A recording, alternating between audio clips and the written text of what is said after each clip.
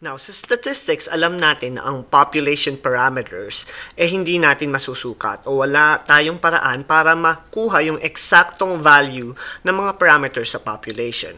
At ang parameters na tinatawag natin, yun yung mga population mean or population standard deviation.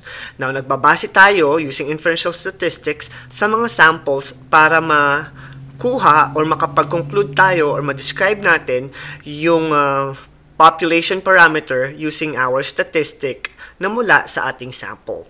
Now, ito sa illustration na meron ako, ipapakita ko sa inyo mamaya kung paano gumagamit ng confidence interval para masukat natin yung estimate ng ating true population mean or yung tinatawag na population mean.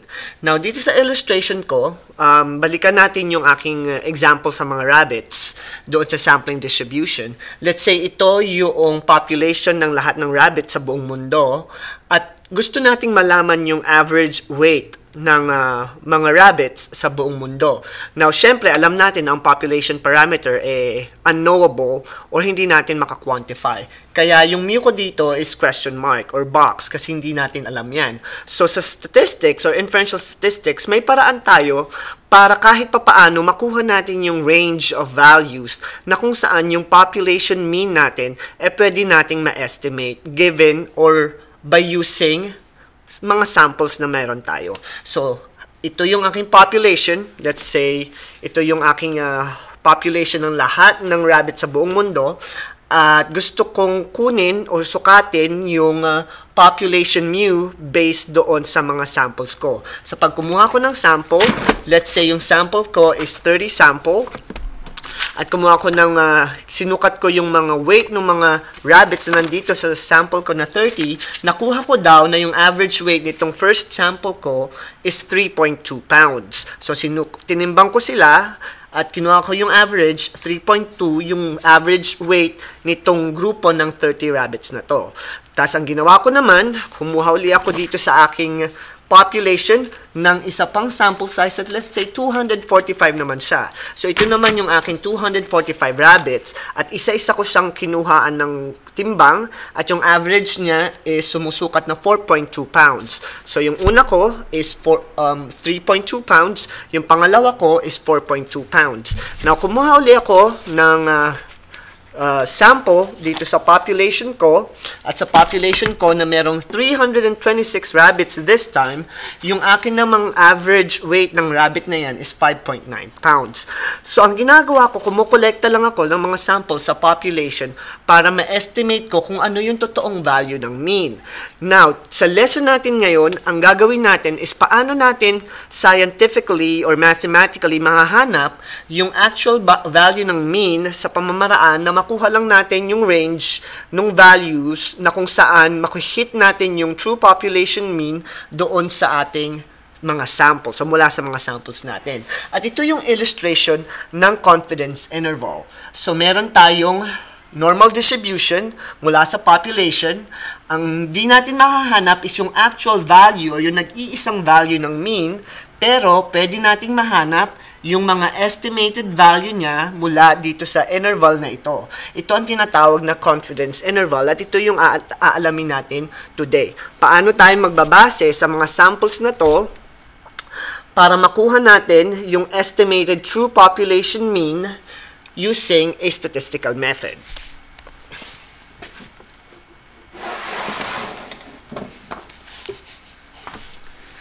Now, mapapansin nyo sa confidence interval, meron siyang width na tinatawag. At ang width na to magdedetermine ng confidence level nyo kung gaano kayo magiging confident na ang mga population mu nyo or yung population mu nyo makakapture yung mga mean ng mga samples nyo na kinukuha sa population. So, ito lang yung illustration na pinapakita ko sa confidence interval na mamaya malalaman nyo kung bakit meron tayong illustration na to.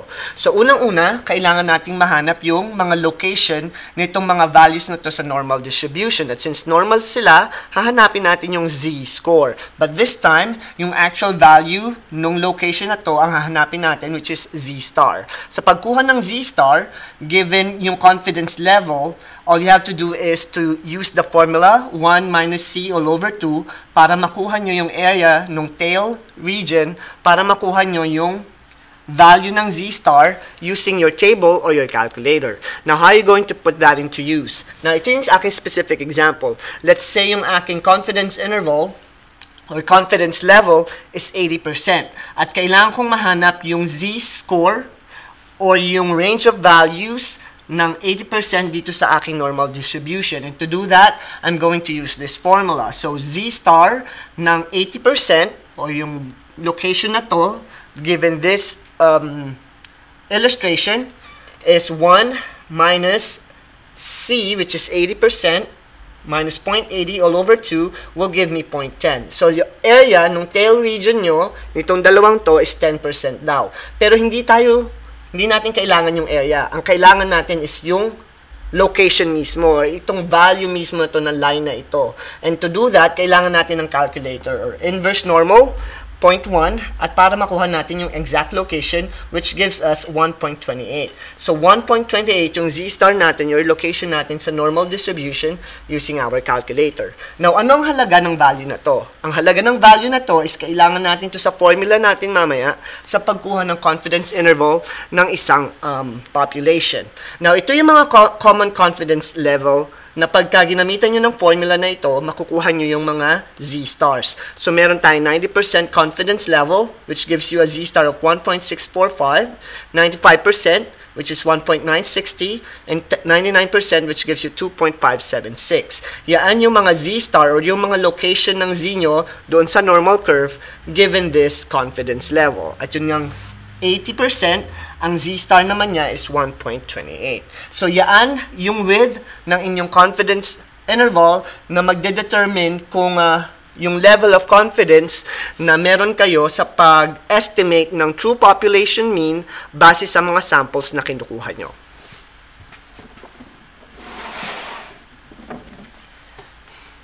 Now, by definition, ang confidence interval, tulad nung pinilawanag ko kanina, is basically estimated range of values which likely to include the unknown population parameter. So, hindi mo alam yung population parameter, so you're just estimating by using their or the range of values na makakapture yung true population mean.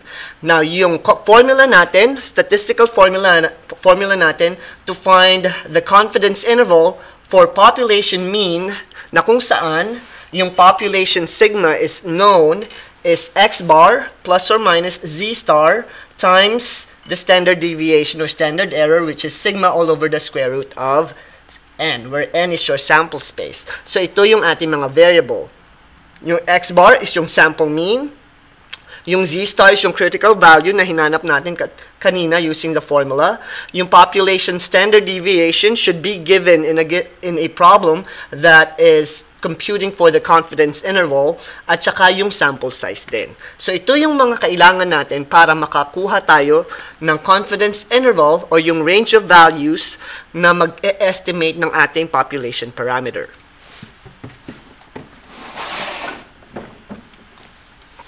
At ito yung statistical way ng illustration ng pinakita ko kanina doon sa mga weight ng mga rabbits. So, ito yung ating normal distribution na population.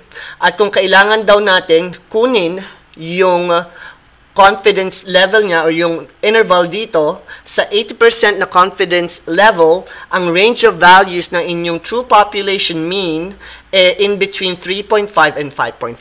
So, imagine na compute na natin yung confidence interval. So, hindi ko muna ipapakita yung kung paano yung pag-actual o pagkuha ng 3.5 and 5.5 using a mathematical formula. I just want to explain how the confidence interval is shown in this particular diagram. So, ito yung population mean natin at ito yung kanyang normal distribution.